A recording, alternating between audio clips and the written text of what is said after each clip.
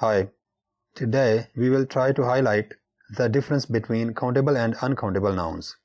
Some of my students say to me, "Sir, why do we include rice, wheat, sugar, etc. in uncountable nouns? Because it is mathematically possible to count them."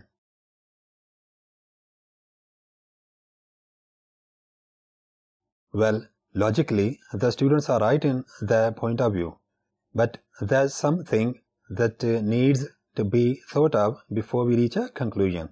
Let's discuss that something. First of all, we will talk about countable nouns. Whether single or plural, they can be counted. Boys are countable, and each boy in a class has his own identity and a name. Each book in a pile of books has its own identity or a binding, etc.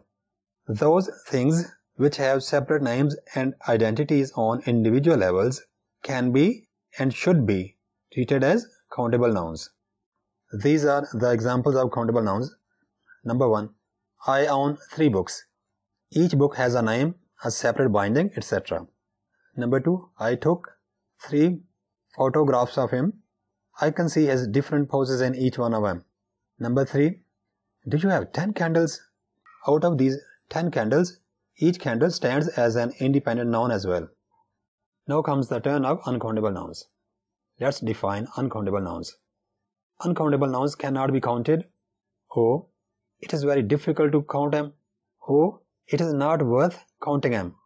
It doesn't make sense to count the grains of rice or grains of sand, etc. Does it?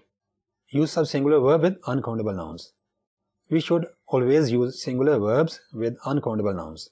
There's no more water in the pond. This sentence is grammatically correct because we have used a singular verb is with an uncountable noun, water. There are no more water in the pond. That is obviously wrong because here a plural verb are has been used with a singular uncountable noun, water. Second example, sugar was in abundance here. A correct sentence. Sugar was in abundance here. It's a wrong sentence because the use of a plural verb with an uncountable noun is incorrect. Some examples of uncountable nouns are rice, sugar, wheat, sand, etc. Remember, each grain of wheat or rice doesn't have its own separate identity or name on individual level. That's why counting rice doesn't make any difference to them. They are rice or a grain of rice. The name and identity remain the same. On the contrary, a boy in a class has a separate identity and name or individuality as well. So, we count a boy or we count boys in a class because each one of them has a separate identity or name. Rice is an uncountable noun because grains of rice do not stand alone as separate nouns and don't have separate identities or names. The same is the case with other uncountable nouns like wheat, sand, etc. Rice is always rice. We will call it rice or a grain of rice.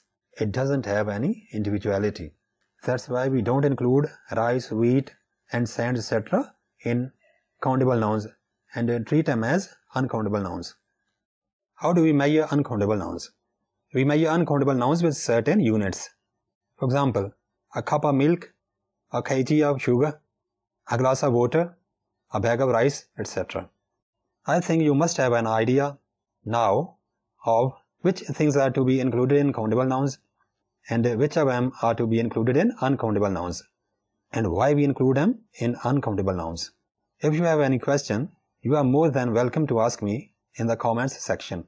I will try my level best to answer you in a convincing manner. Thank you so much for listening to me. Take care. Bye.